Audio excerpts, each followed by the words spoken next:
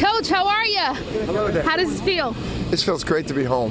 It feels like we've been on the road for a month. So rainy, cold. It's great to be home in Philadelphia. How was that win last night? Oh, it's still a thrill. You know, you wake up this morning, you can't believe it. I know we're all still riding high. We got back to the hotel really late last night. They had a really cool trip on the river walk down the river on a barge. So we were up late, but we're really happy to be home. In your wildest dreams, did you ever imagine this would happen twice in 3 years? No, I never dreamt this. I don't think. You know, you look at guys like Phil Booth and Jalen Brunson, Mikal Bridges, and those guys have won 2 national championships. I mean, kids dream about just getting to the Final Four, just getting there, you know? For these guys, it's incredible.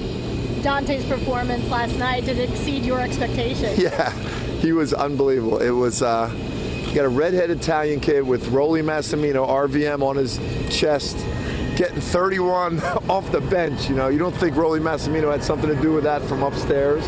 It was amazing. What was the atmosphere on the plane? Everybody beat? Yeah, the atmosphere on the plane was sleep. Everybody was exhausted. We got back really late last night and had breakfast this morning and then took off. Hopefully they're rested for the celebration. I mean, I know you guys celebrated in San Antonio last night. How is that going to compare to the celebration here at home? You know what? I don't know. These are always things you don't know you don't know what to expect because you've been away for so long, you know. And we saw a video of campus that looked wild last night. That would have been fun to be there. But we look. I know mostly everyone's looking forward to get home in their own beds, and we've been on the road for a long time. Coach, you guys were focused from the start of the season. What did you tell your guys all year to just kind of finish the job this time? Well, you know, we were just getting on, just get to the next game. You know, just get better every game, and I think these guys were mentally tough enough to, even after the Kansas game, concentrate on Sunday to prepare for Michigan, one more game. And then when you play the last game, it's almost like you can't believe. We were all joking in the locker room, like, okay, we got to get rest tonight, get ready tomorrow for the next game. We all joked, hey, there isn't any. This is it. What's the first thing you want to say to the fans when you see them? Just thank you for being there with us all year, and thanks for the passion, the loyalty. You know, we played at the Wells Fargo Center all year.